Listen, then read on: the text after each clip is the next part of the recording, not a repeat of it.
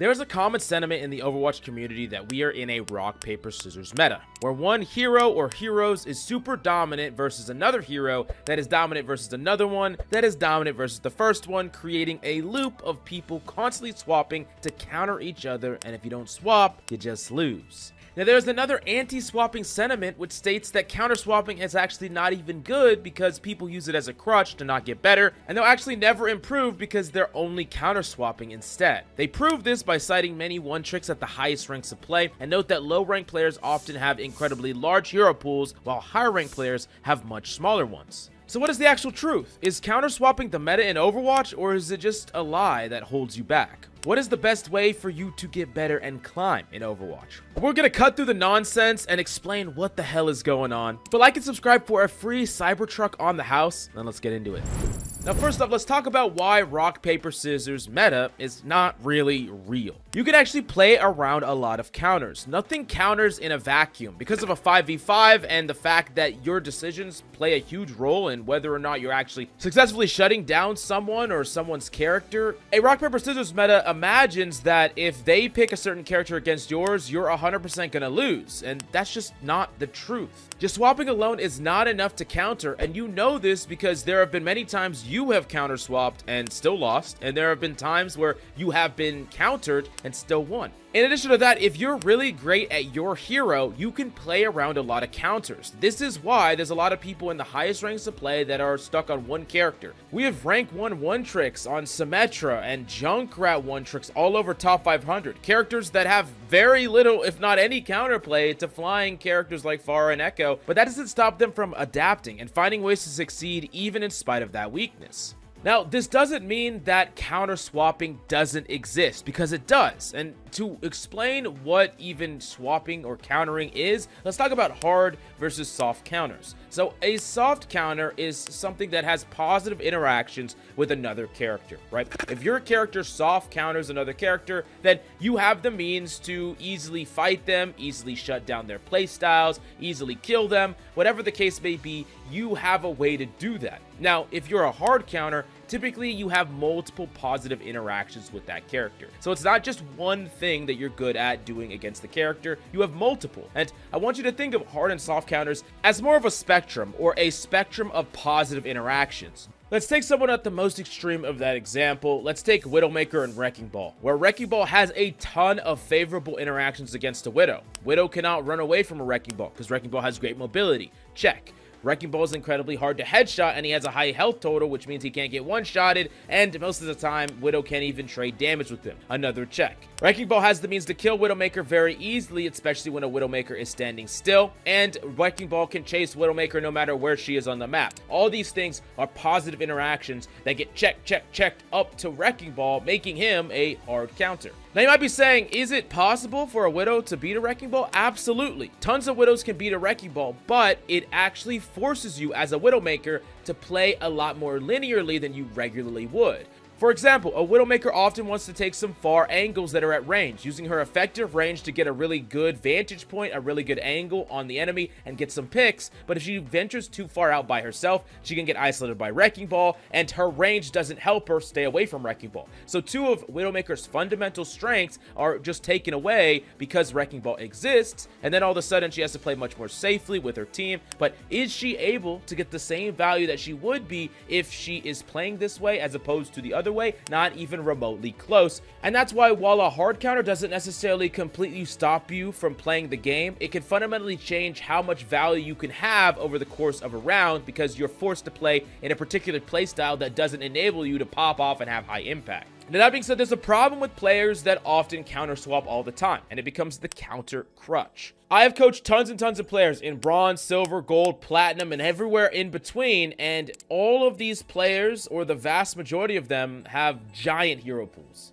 And I'm not talking about just like 1, 2, 3, 4 characters. I'm talking about like 7, 8, 9, 10. Sometimes they'll play like the majority of the heroes in their role, or even a ton of heroes from like a ton of different roles. Now, what they'll often get in their head is when something happens, they want to swap instantly. Oh, they have a monkey? Let me swap off this character because monkey counters my Genji. Monkey counters my Widow. Or they go, oh, they have a monkey? Let me swap Reaper because I can counter that monkey. And here's the problem. They don't learn to adapt and they also don't play their counters correctly. Did you have to swap off of Genji and Widow to still have success up against a monkey? Absolutely not. Do you have to make sure that you're not super caught out of position without your cooldowns? Yes, but if you adapt to play fundamentally safer, then you're not gonna be a victim to the character that soft counters you. And this is kind of where another fundamental difference between a hard and soft counter resides, even though, like I said, it is a spectrum. Against the soft counter, if you play more disciplined and you don't fall into situations where you are facing these people in a one-on-one or in an isolated environment, you can still play your character just how you would normally play your character. You just have to make sure that if you're dashing it on Genji, you're killing someone 100% and you're able to dash out so that you don't dash in and then you're stuck and you have no way to get out. So you're just playing more disciplined. I mean, honestly, you should probably play more disciplined anyways, but you could get away with more up against not a soft counter if there's no soft counters or any counters of any kind on the enemy team. But up against a hard counter, they can fundamentally change how you would play. It's not enough to just be disciplined. You also have to maybe change up how you're approaching your fundamental play style. If I'm playing Genji up against a whole bunch of characters that I can't dive, Moira, Briggs, Sim, all these characters combined sitting in a stack, I can't go and dive their backline at all. Like, I can't play Genji like I would, and maybe I'll even do something like poke a lot until I build up Blade and only Nano Blade or something like that. Play Blade bot style Genji because I can't play in a fundamental way at all. I have to completely change my play style to give value. But going back to the Winston Reaper example, you got to ask yourself, why does Winston get countered by Reaper?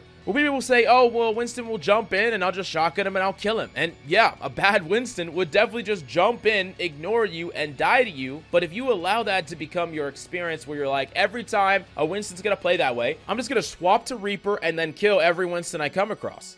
That being said, a good Winston would never do this because a Reaper challenges or contains a certain amount of space from the Winston, and if a Winston fights that Reaper head on, he always loses. But if a Winston picks his battles, wait for the Reaper to fade to the left or the right or go for his own plays, dives the backline, kills them, and then the Reaper comes to peel and it's too late, there's a lot of different ways to play around these counters. You're not locked in to a rock, paper, scissors. No matter what counter you're playing, it can change how you're playing, it can change the discipline of how you're playing, but it doesn't make it so you're automatically going to lose. And this and many reasons are why if you rely on swapping too much or you start to think about the game in only swaps, like, oh, if they're playing that character and I swap, I'm guaranteed to win. Or if I'm playing this character and I don't swap against their counter, then I'm going to lose. You not only cap your understanding of the game, but you also make yourself far worse at the heroes that you could have just adapted on instead. You ask pretty much every low-ranked player, and they'll say that Winston counters Genji, but you will almost never find a Grandmaster Genji swap off when the opponents pick a Winston. It just makes no sense. And look, I'm not saying that you should never swap off, but it should be very hard to force you off your mains. Being taken off your carry is not what you want to make it easy for your opponent to do at all, and you should always be looking to adapt against your hard and soft counters alike before you take the route of counter swapping. While swapping right now might give you a better chance of winning the game in the moment, it will not be worth the lack of improvement you face at the characters that you could have learned how to adapt on, and it could be one of the reasons why you're never improving or climbing past the rank you're in. Now, the next section, though, is working smarter, not harder. Even in spite of everything I said, what if someone can play their hero well, knows what problematic playstyles a counter denies, and can also play their counter well? We're no longer talking about developing yourself into a better player. I'm talking about a player that knows what they're good at and knows how to counter things with their game sense and understanding. You got to understand that every hero has tools that don't always fit the job at hand. Even if you're amazing at doing one thing, it doesn't mean that it wouldn't be easier or you could do it better with another hero or another character. I'm going to pull myself in as an example. I believe I'm a rather flexible player, and I can shut down better players than me by putting them in a situation where they cannot play to their full potential on their main or their carry. Now, I'm not necessarily hard countering. I'm just playing a character that has either a soft counter or some few positive matchups against them so that I'm not just in a 50-50 situation where skill is the only metric in that moment. And you could say, hey, I'm just running away and I should just try to get better. And that is probably true. I should try to get better. But You gotta understand that flexibility is also a huge skill in Overwatch. Knowing how to play many things is a skill even used in scrims and pro play. If I simply swapped to counter but didn't play those characters well, or if I didn't understand exactly what was the problematic playstyle that was really holding our team hostage or dominating our team, and how to specifically counter that, then I could swap to the wrong thing, or I could play the counter incorrectly. Only because I am flexible and understand how to play multiple things well, and I understand the problem, can this ever work when it does. So to take in that sentiment that flexibility is not a skill, flexibility is running away, flexibility is not something that you should learn, I don't think is 100% true. Well, if you over-rely on being flexible and swapping to other characters, you'll never gain mastery over anything. But once you do gain mastery over some things, you can use flexibility as a tool in the same way that you would use any other tool to do a job easier or better. Yes, I can fucking eat cereal with a fork. Does that mean I'm gonna eat every cereal I eat with a fork? No, I'm gonna go grab that spoon, because why the not? I know how to use a spoon too, okay?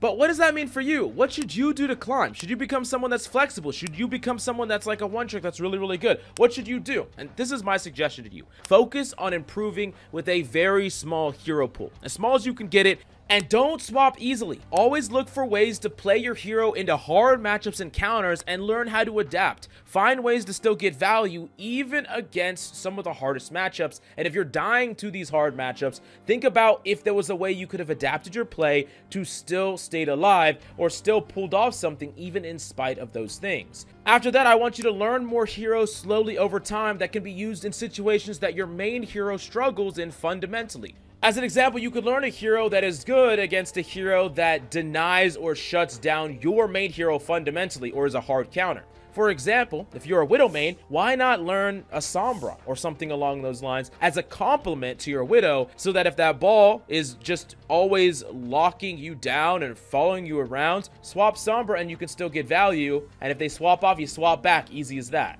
Don't throw away counter swapping entirely. It's a skill much like everything else, but requires a good foundation on each hero, and you want to still make sure that you are not auto swapping against things that are hard for you to deal with. You're trying your best to become better and better and a player capable of dealing with a lot of the hard matchups for your main, because that's going to push you to become an even better player at that main. The last question you might have is, what should developers do to balance having hard and soft counters, or the really unfun situations where there's a character that feels like they can deny an entire other character's playstyle?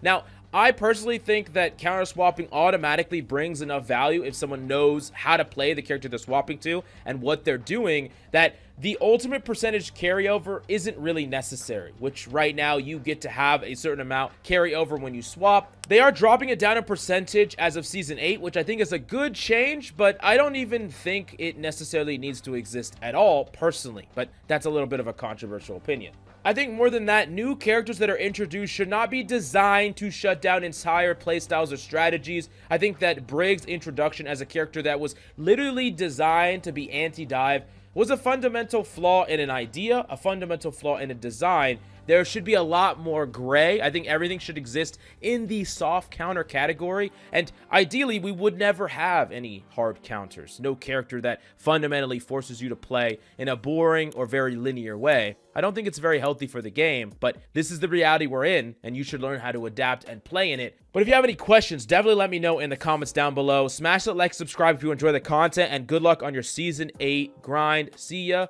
Thank you for coming.